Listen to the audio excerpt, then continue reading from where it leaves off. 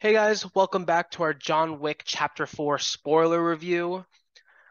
This movie was fantastic. I thoroughly enjoyed this movie. I'm gonna start with the things I didn't like because they are very few before we get into the fun things for later.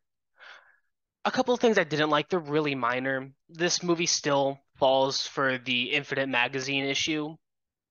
I don't really think anyone expected it to get away from that problem. It's a very common problem in action movies.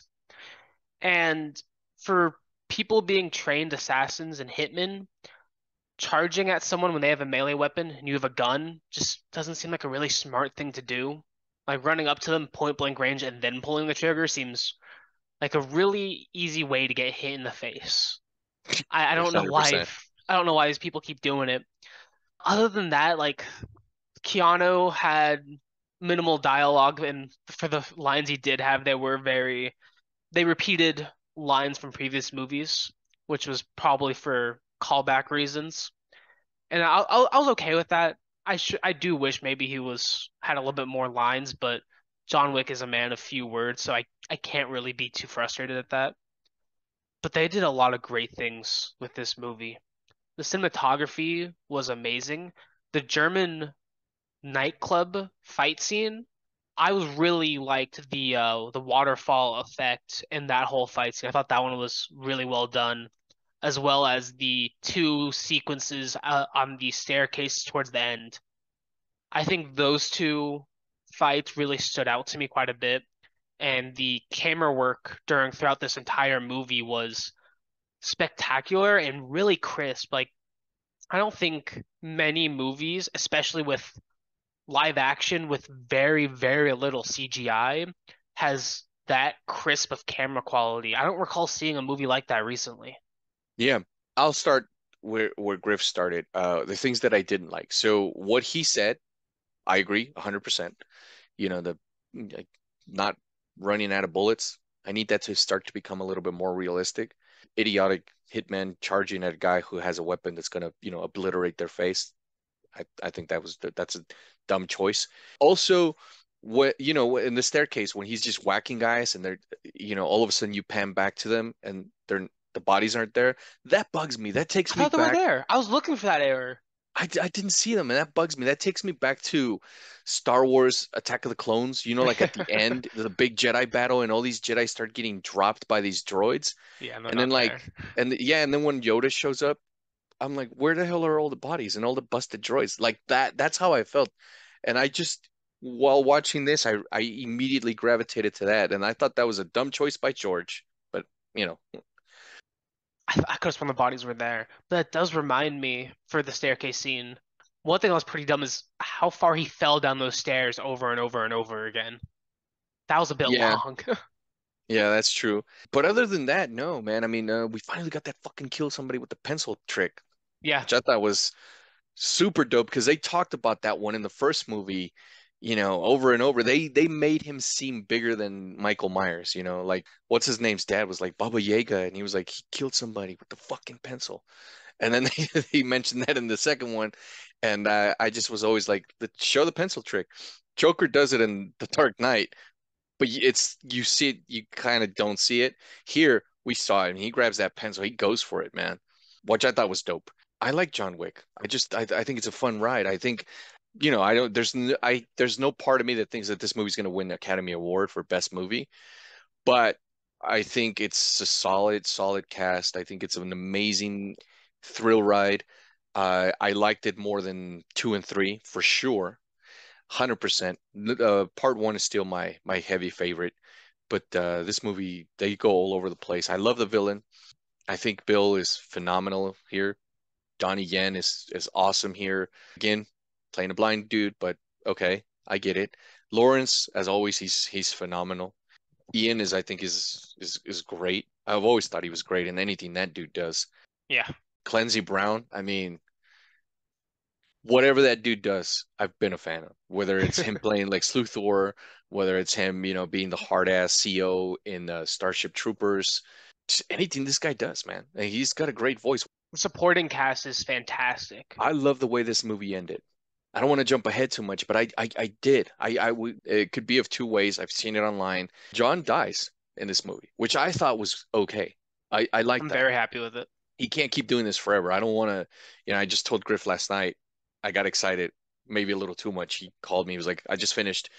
And we were talking about it. And I was just like, I just don't want this to end up being the next Fast and the Furious series, where they're on their 10th run. And I don't want to see John Wick fight the next villain in outer space, which is, probably not going to happen.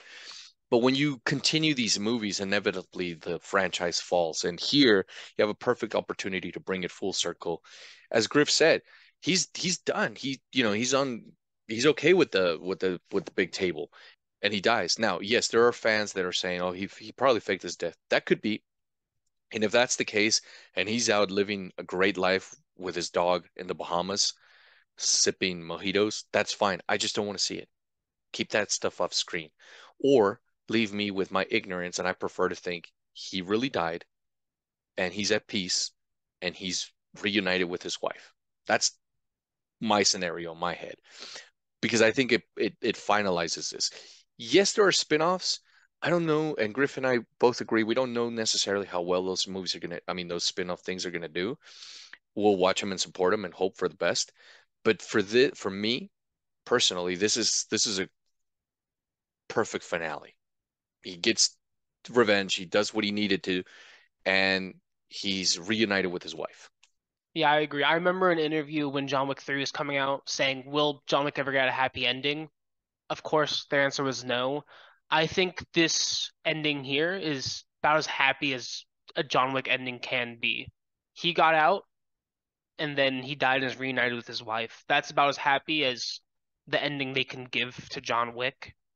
I remember seeing an interview for this movie then, saying that Keanu and the director they don't have anything planned for John Wick 5.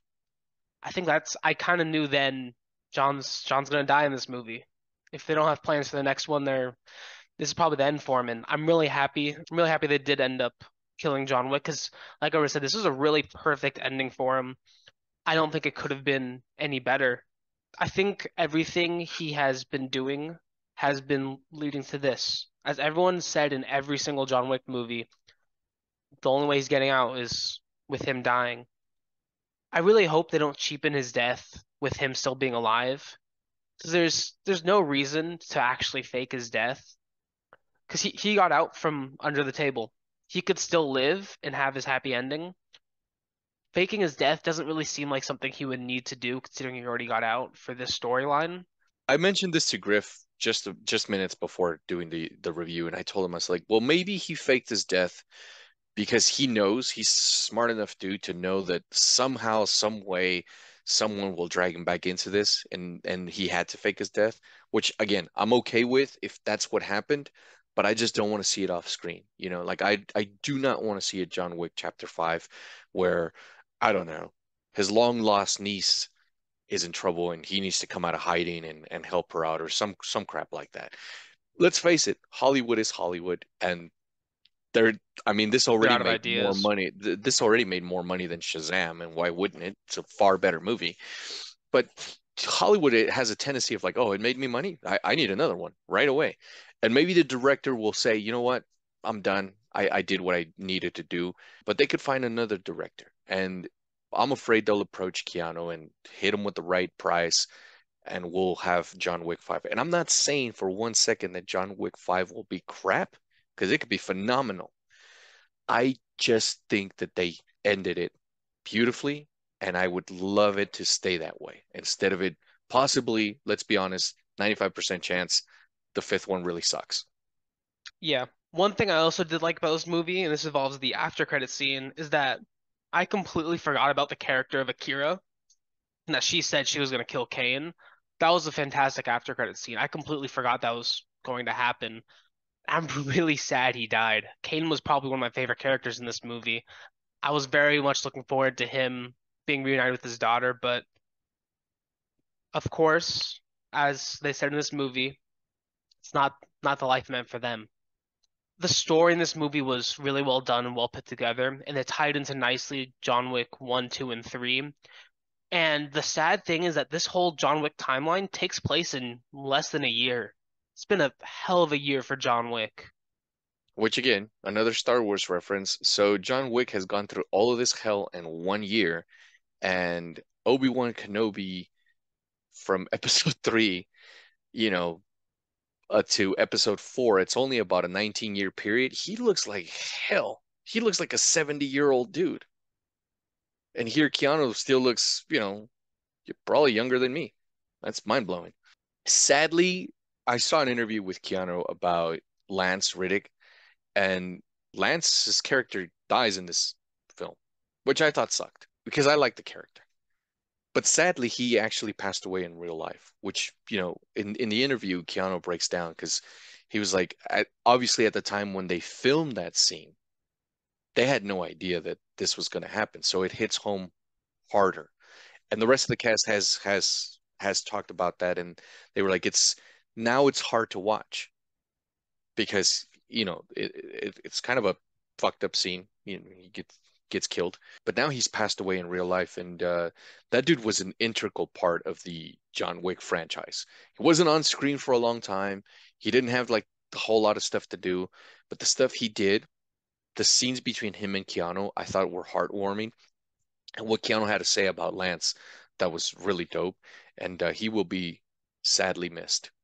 Yes, he will. May he rest in peace. Thank you guys for watching. Leave a like, comment, subscribe. Hit the notification bell. Stay up to date with our current videos. Let us know what you think about John Wick Chapter 4. We'll see you guys next time. Take care, guys.